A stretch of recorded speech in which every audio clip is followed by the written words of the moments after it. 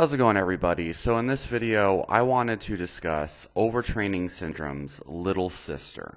This is a common phenomenon that I have seen happen a lot in the average population with general fitness and weight loss goals, but is actually extremely common in athletes.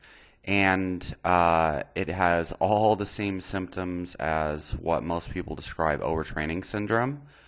However, this is actually the more scientifically validated issue.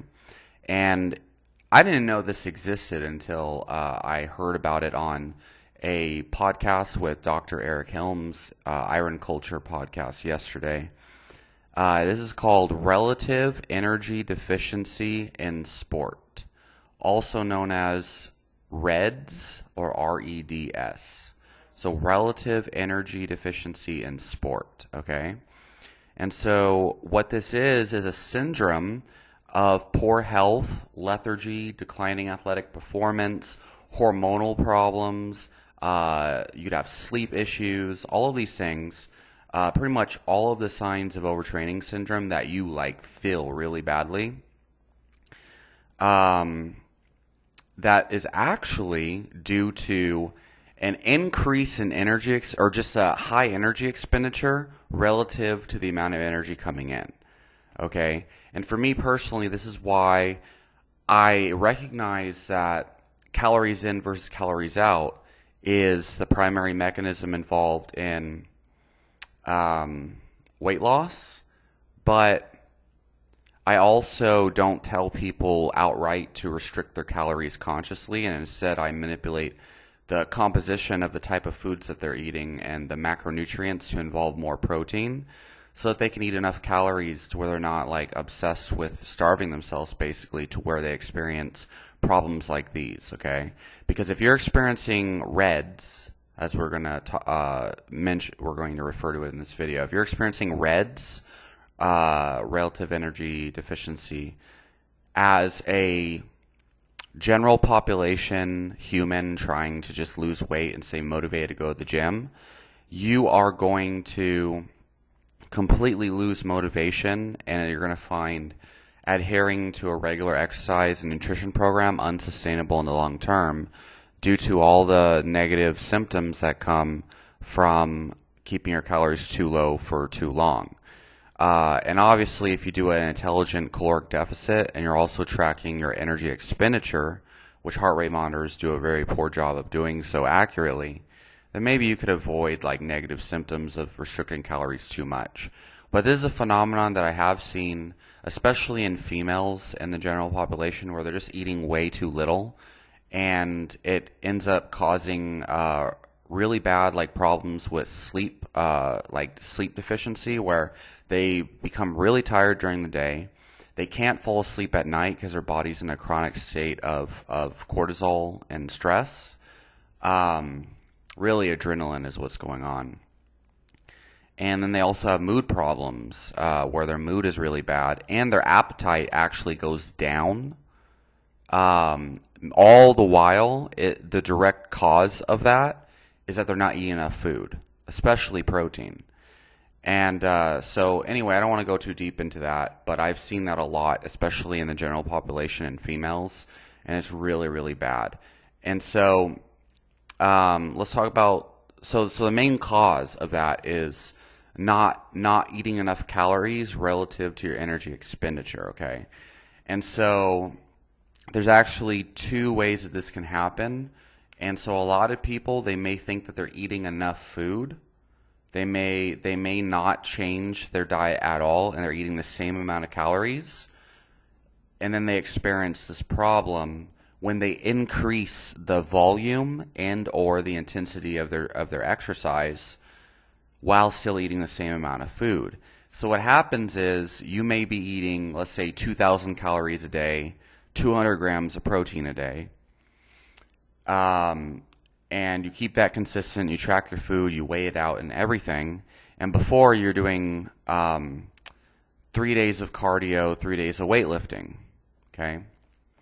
But then you decide, and you've been doing that for months, and you're losing weight and you're feeling good, right? But next thing you know, you decide that you want to add another 3 days of cardio, and 3 days of, I don't know, Muay Thai or Jiu-Jitsu practice, right? And you're not really going hard in sparring to where you're having concussions or something, but it's a lot of extra exercise. So now you've just added 6 extra sessions of highly intense cardiovascular exercise on top of your normal 3 and your normal 3 weightlifting sessions. And you're still eating the same amount of calories, 2,000 calories and 200 grams of protein, but you have like double the exercise, the energy expenditure sessions, which is making your energy expenditure, the amount of calories you're burning now, double that of what it used to be. And so now the relative amount of a energy deficit that you're in is double. It's way higher. You are now deficient in double the calories. You're probably expending another 1,000 calories on top of what you were before, to where you may be expending 4,000 or like 2,000 calories a day on top of your basic metabolic rate, which is like 1,000. And so you're now at an extreme energy deficit, and you're not eating anywhere enough calories to be able to sustain your new added exercise program, let alone the basic metabolic functions, okay? So in weight loss science, there is a phenomenon that is referred to as adaptive thermogenesis. Because a lot of people have noticed when they're in a caloric deficit, especially if it's too much, but even if not, just like they're in a caloric deficit for too long, they start to notice that they start to feel shitty. Females will lose their periods, men will lose their libido, sleep will start to be crappy, and they'll have low mood. And you'll hear in the mainstream nutrition crowd, they'll say, oh, of course you're going to feel crappy because, you know, I feel crappy too if I'm forced to deny tacos and Cheetos and candy all the time, you know, and they're trying to say that it's the absence of junk food that makes you feel mentally unstable, which is completely, it's the general intellectual laziness that you'll hear from that crowd when, you know, presented with real problems that are counter to the if it fits your macros paradigm. You know, these people think that they need fucking Reese's Pieces and cheat days to prevent them from going insane. And if you ask me, that's a mental illness. That's a eating disorder. Not to say that restricting calories is a bad thing, but it's just if you think you need junk food every now and then in order to keep you sane, there is something very unhealthy about the way you're approaching your caloric deficit. So anyway, the point that I'm trying to make is like that's one avenue, is increasing your energy expenditure drastically through increasing your exercise program, despite still eating the same amount of calories. You might even increase your food intake to compensate for that increased training load. But as long as the amount of exercise or training, especially if you're a competitive athlete, the amount of exercise that you are doing is way higher than the amount of calories that you're taking in, that puts you at a severe risk for inducing a state of relative energy expenditure deficiency, whatever. And I know I'm experiencing that right now, and I probably have pretty frequently throughout my time as an athlete. I'm going to get into that a little bit later. And this might explain why I was able to eat 5,000 calories a day on a ketogenic carnivore diet, and experience strength gains, better, like my sleep quality came back, and I just felt like an overall amazing quality of life. Literally just removing all carbs and eating like a 5,000 calories worth of meat, cheese, and butter, compared to when I was eating like half the calories, like 2,400 calories, and eating a mixed diet that was really high in carbs, like on average like 300 grams a day. It probably doesn't have as much to do with carbohydrates as it does the fact that I was doing way more cardio back then. I probably solved my relative energy deficiency syndrome by doubling my caloric and my caloric intake and my protein intake on that carnivore diet.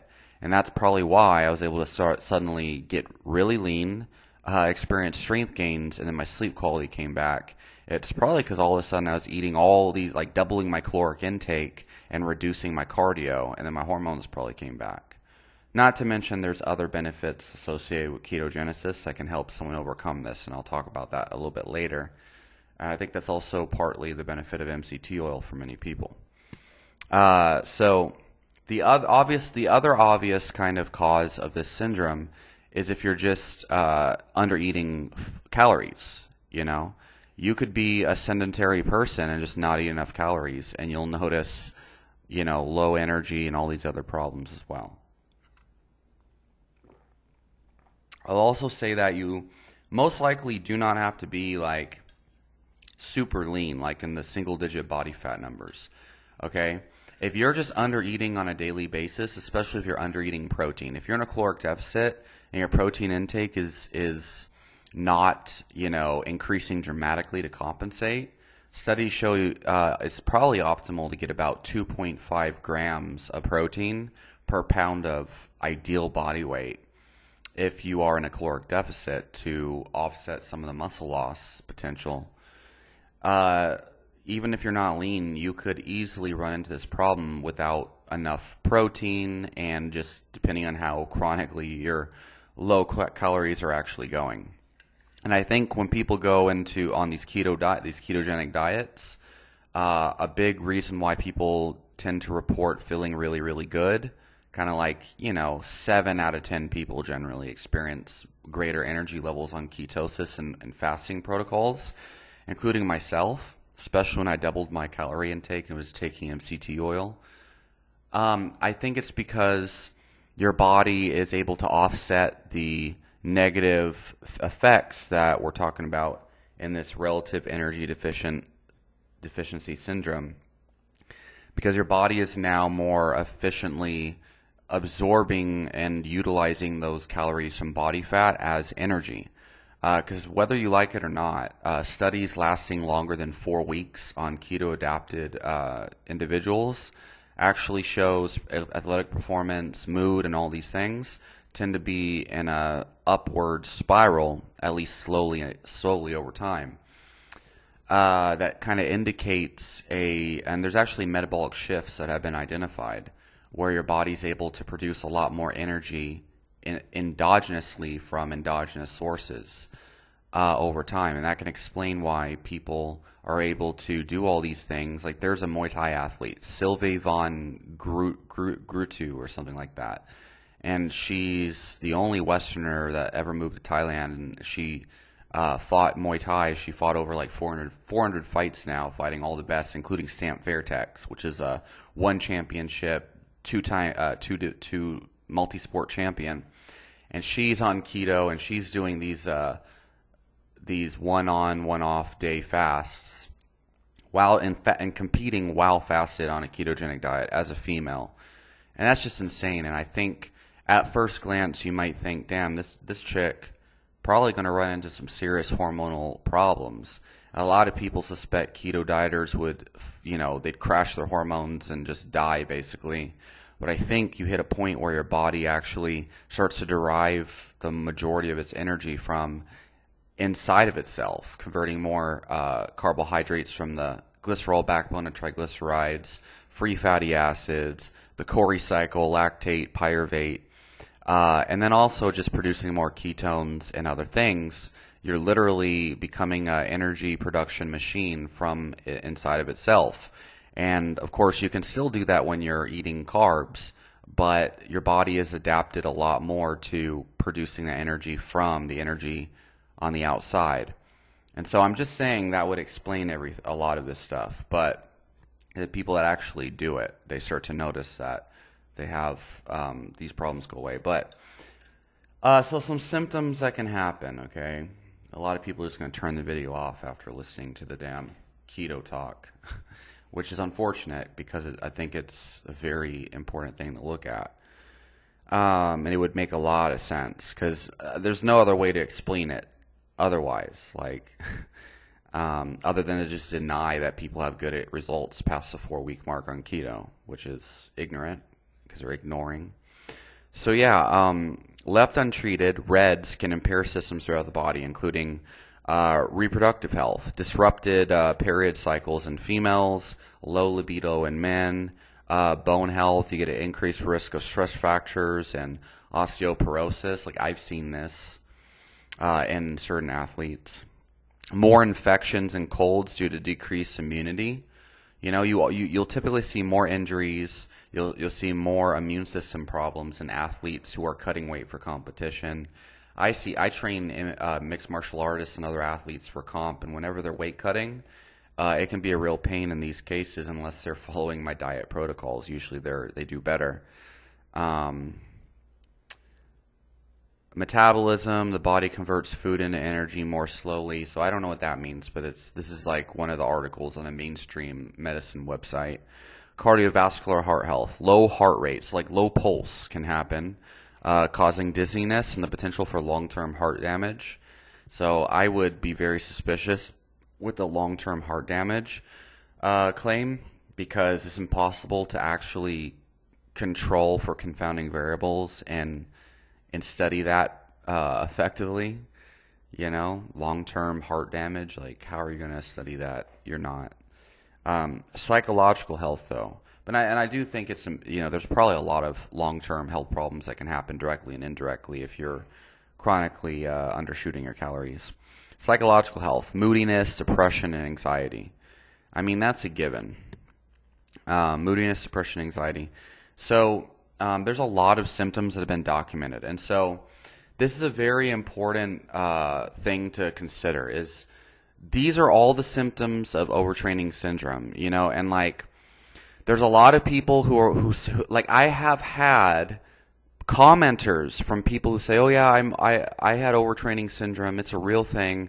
I did a full body program. I bench squatted and deadlifted one set to failure like 3 times a week or something." And I did that for 3 months or something, and I experienced overtraining syndrome where I couldn't sleep. I felt horrible. I was sore all over, and I felt that for years. It's now been 3 years since I did that, since I stopped weight training, and I still experience the overtraining syndrome from it. And it's like, bro, first of all, if you've heard of beginner programs, novice linear progression, they're doing 3 sets of 5 that eventually gets to failure towards the end. And they generally just switch programs and they're fine. You don't get overtraining syndrome from such a weak-ass program like that. And I tried explaining that in more civil terms to these people that will leave comments like that in my comments, but they fight me on it. They're convinced that they've experienced overtraining syndrome. They're like, bro, there's no other way. Two years later, I'm still experiencing it. It's like, well, that's a good indication that you're not experiencing overtraining syndrome. Because even with endurance athletes, it usually resolves after like 6 months or so. But anyway, you'll hear a lot of people who do like these like really subtle, easy things, and maybe they're just pushing it hard or whatever. And then they freak out and they insist that they're experiencing overtraining syndrome.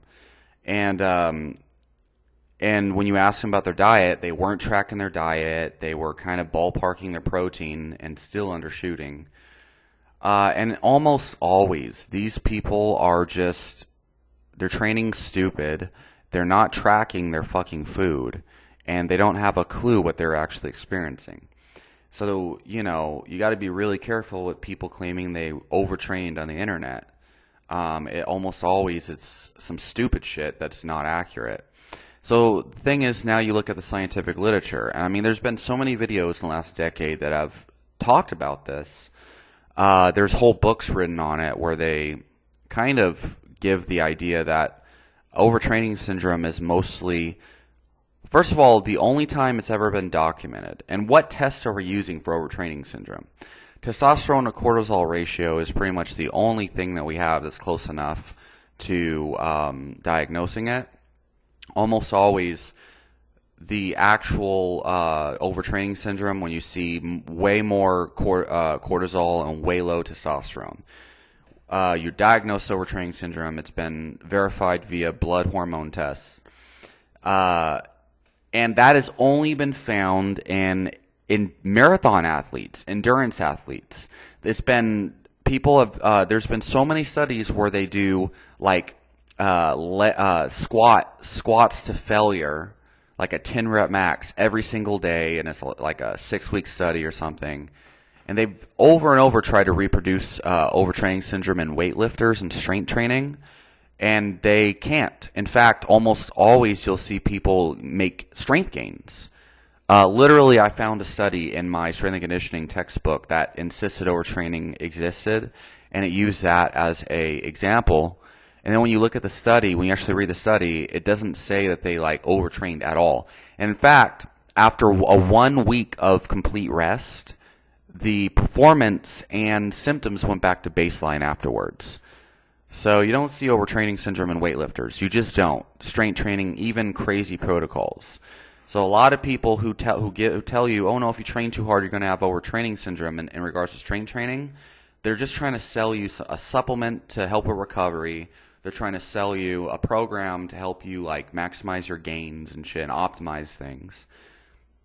The reality is you just need to make sure you're training hard enough to keep going and be able to keep performing each time and make gains, and you'll be good. But so in regards to like mixed martial arts, there's no studies that have proven overtraining syndrome exists. Only in endurance athletes and marathon runners, okay? And so even then, after 1 to 2 months of complete rest, marathon and endurance athletes are good to go, okay? And something else you have to understand is even then, it's like 0.25 out of 10 marathon runners that actually will experience that. And that's when they're peaking for competition. When marathon runners train, remember, these are people that their heart is being worked for hours and hours at a time without any kind of recovery at all. And they're drinking a shit ton of water. Their body's in the catabolic state, breaking down muscle protein. These athletes try to be as light as they possibly can to be able to run and perform for as good as and as long as they possibly can. Because the lighter you are, the longer you can run, is what a lot of people think. So they're usually in extreme caloric deficits. They're in their highest mileage of the year, and they're slamming water, probably salt deficient.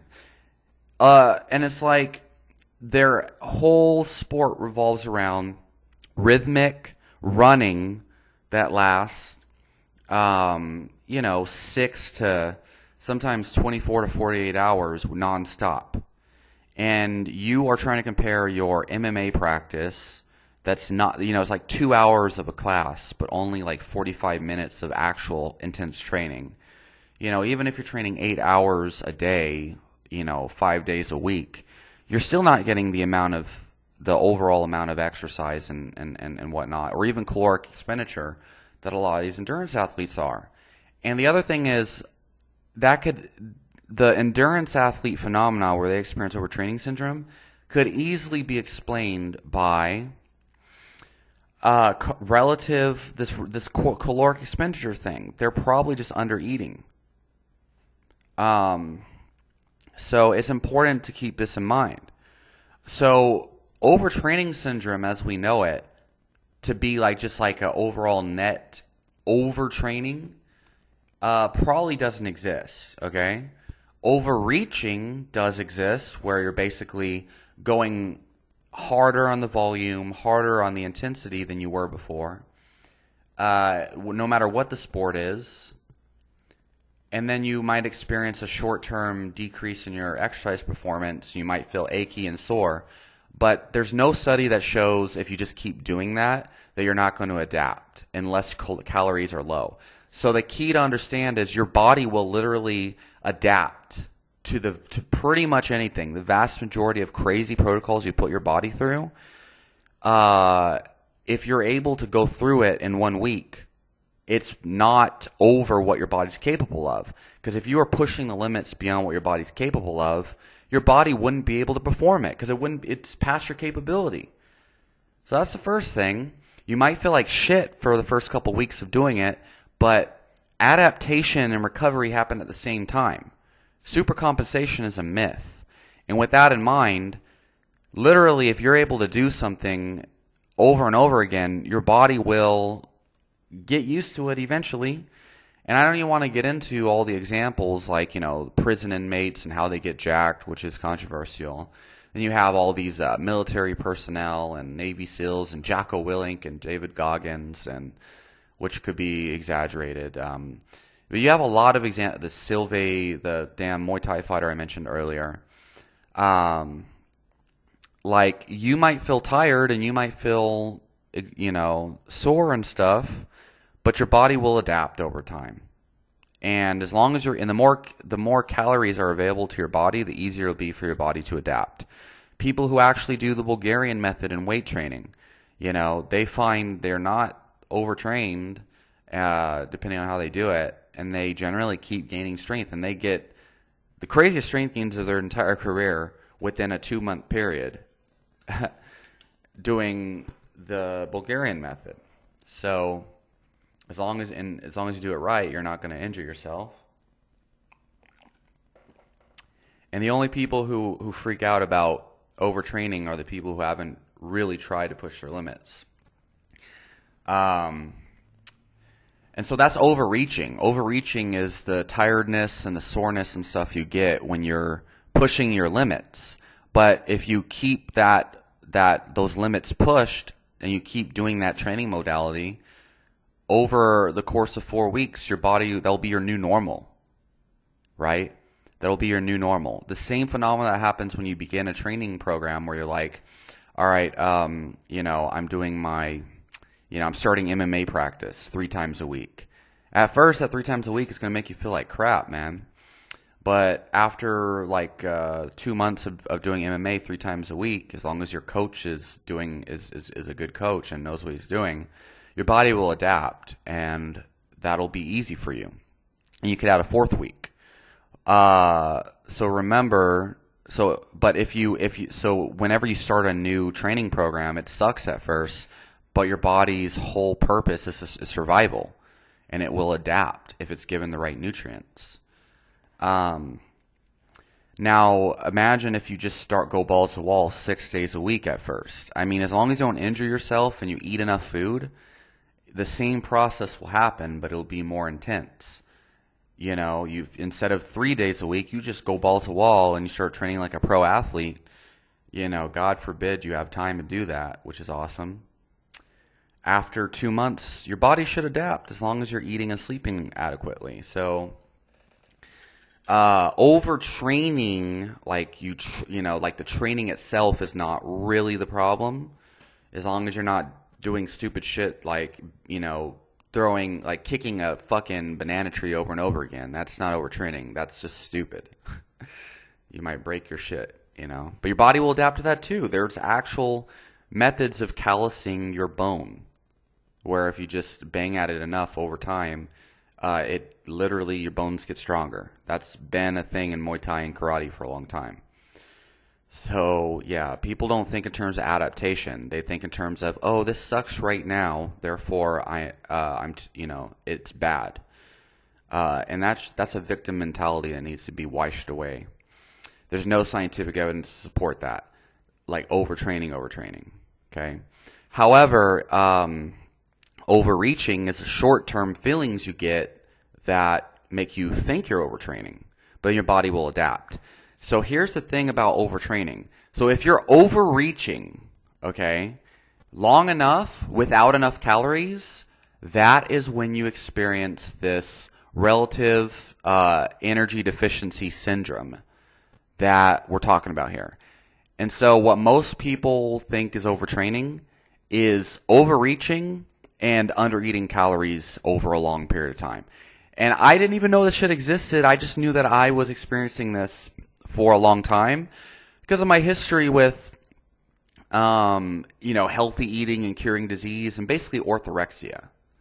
So if you want to be raw vegan and you want to be, keto and carnivore, which I'm into keto carnivore diets, you need to be thinking about how much fucking calories you're getting. And by the way, raw veganism is not a good idea. You will experience the symptoms of low protein. And that's just my opinion, but whatever.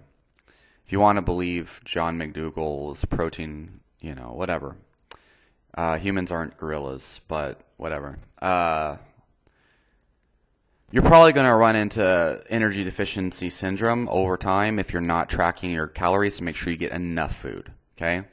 So I see this in my athletes all the time. Their libido goes downhill. Their sleep starts to go downhill. Their fucking mood goes downhill. They get sick when they're cutting weight. So, yeah. So right now I'm cutting weight for my competition, and I know I'm going to win the division that I'm doing. But after this, I'm going to just eat a shit ton of calories probably and a lot of protein because, just because I think that I've been experiencing this on and off for a long time. So anyway, but I've been doing good for a long time, but I don't know. Whatever, guys and girls. Hope you like this damn video. Let me know down in the comments if you had experience with this, and I'll talk to y'all next time.